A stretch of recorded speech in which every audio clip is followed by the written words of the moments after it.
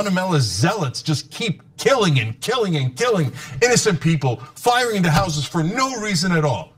So right now, Israel has already killed twice as many innocent civilians, Palestinians in Gaza. But I do not understand how anyone can watch what's happening in Gaza right now and somehow think those innocent civilians are different. They're less important. Their lives don't matter. Assalamualaikum warahmatullahi wabarakatuh. Mulai muak dengan kebrutalan Zionis Sirahel, jurnalis yang dulunya pro Sirahel berbicara soal isu kekerasan dan pelanggaran hukum internasional yang dilakukan oleh militer Zionis Sirahel. Chen Ugiur dan Nana Kosparian membawa acara berita The Young Talk. Baru-baru ini mereka membicarakan pengeboman yang dilakukan oleh tentara Zionis Sirahel ke jalur Gaza. Dan mereka berdua mengkritik keras tindakan yang banyak menelan korban dari warga sipil di jalur Gaza.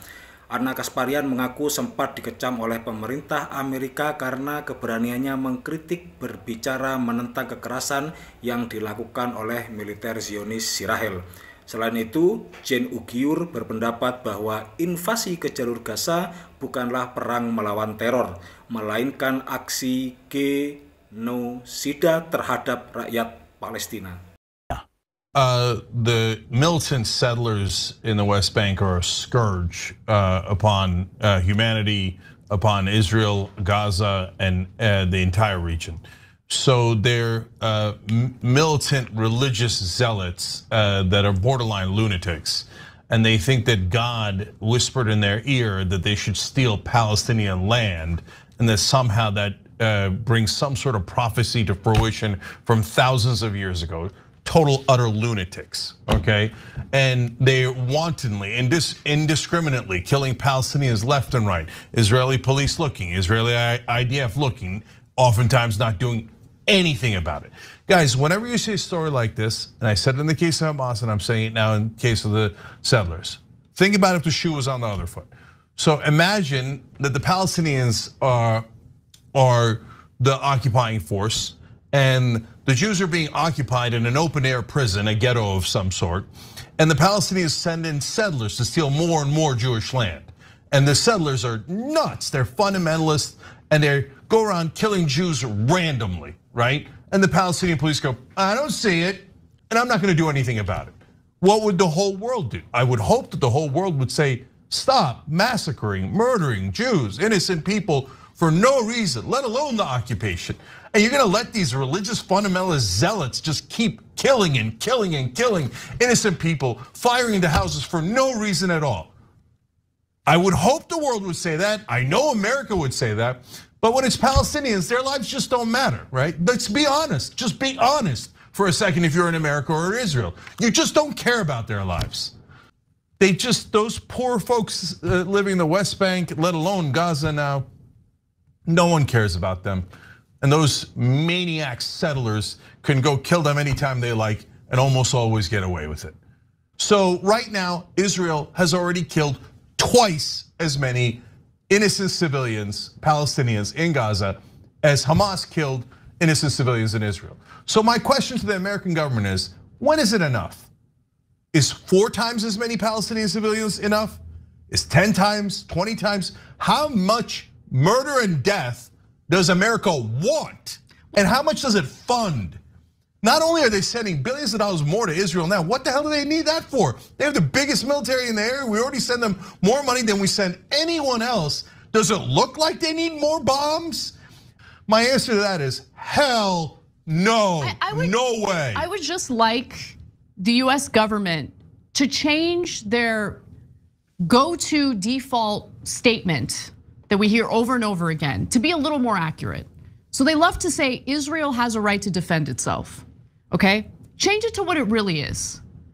The United States government will take finite resources from the American people and fund a brutal bombing campaign that Israel wants to carry out in the Gaza Strip that will just brutalize and murder all sorts of innocent Palestinian civilians while simultaneously conflating them with Hamas. Just tell the truth, because that is what the situation really is.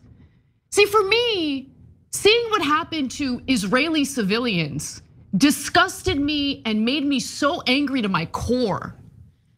But I do not understand how anyone can watch what's happening in Gaza right now and somehow think those innocent civilians are different. They're less important. Their lives don't matter. Whether we're talking about an Israeli child or a Palestinian child, they are children who do not deserve the disgusting war and brutality that they are experiencing right now.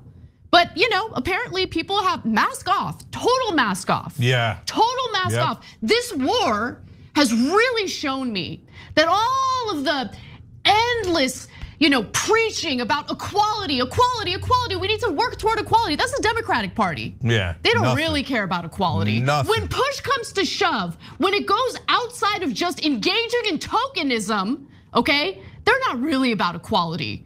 Because as those Palestinian children are being bombed to death, they've got no problem with it. In fact, they'll come after me for speaking out against what's happening. Because we're not supposed to speak out against it, Cenk. Israel has a right to defend itself. Yeah. How exactly is this defending itself? Yeah, so let me address that in a couple of ways. So first of all, on the hostages, it doesn't look like there's any effort being made. They don't care about the hostages. So they're bombing the tunnels. Okay, I get the military idea behind bombing the tunnels, but not when Hamas has the hostages. The hostages are almost definitely in the tunnels. What are you doing? What are you doing? Why are you bombing the tunnels that the hostages are almost definitely in? There's literally American civilians, American citizens in the Gaza Strip right now who are trapped as we speak. And you have the United States government coming after anyone who dares question the bombing campaign that Israel is carrying out right now. So do you care about the American citizens at all? Do they matter? Apparently they don't even matter. Look, guys, none of this makes any sense other than collective punishment. So this is so dumb. Well, it isn't dumb. Let's be honest about what it is. This is not a military operation. No. This is just killing enough Palestinians so that it's collective punishment. And let me finish that thought one extra step. So guys, what is the theoretical end game here? The stated goal of Israel is ridiculous. The Israeli right-wing government, let's be clear. They say until the Palestinians give up leadership of Hamas, that Hamas no longer represents them. How would they even tell you that? There's no Hamas ended democracy, there's no voting. How could they possibly tell you that they are no longer represented by Hamas? It's an unanswerable question on purpose, because Netanyahu just wants to kill them. Come on, keep it real. Israel had the moral high ground, which it unfortunately hasn't had for over 50 years. Our hearts went out to Israel, and we were all on Israel's side. And now Netanyahu burned the moral high ground to the ground. And so, all right, look, Anna's 100% right. Mask off moment. I see all over social media people like frothing at the mouth, going, "Kill them, kill the Palestinians." And you know you're doing that if you're out there, if you're a right winger. Great, congratulations. It's not just right wingers. I got you, keep it real. But keep it real. It's mainly right wingers. Okay, so and those guys.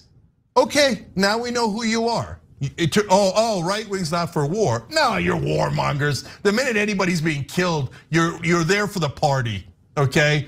So you're there with bells on. Just check out my Twitter account. They're so excited to murder Muslims. Listen. So look, I